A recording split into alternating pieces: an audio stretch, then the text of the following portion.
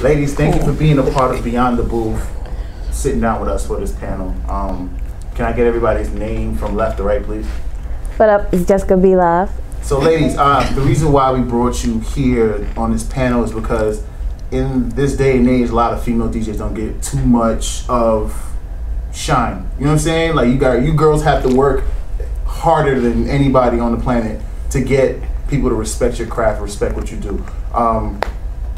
Like, how do you, like, my question to y'all is, how do y'all deal with being females in a male-dominated industry? For the most part, like, when I started, I was independent. I was by myself. So, like, I really didn't get that much backlash as a female DJ. For the most part, I was doing, like, clubs, lounges, and what have you. And a lot of the times, a lot of guys would come up to me and be like, oh, you doing your thing. Like, I got a lot of feedback from, like, good, positive feedback from guys, which is surprising. I've never had a run-in where it was like, oh, somebody ain't want to pay me, or somebody was, like, saying, oh, you can't DJ. I've never had that experience, knock on wood, thank God.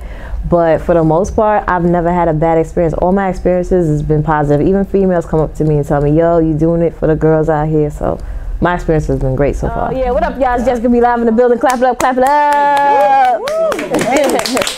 Yes. You can catch me every Saturday, 4 to 5 on WVMR New York. That's Jessica B. Live. I have literally 1 hour my deck, my DJ, my engineer, all me. All social media is Jessica B. Live. Make sure you follow the Facebook page, Jessica B. Live Hour.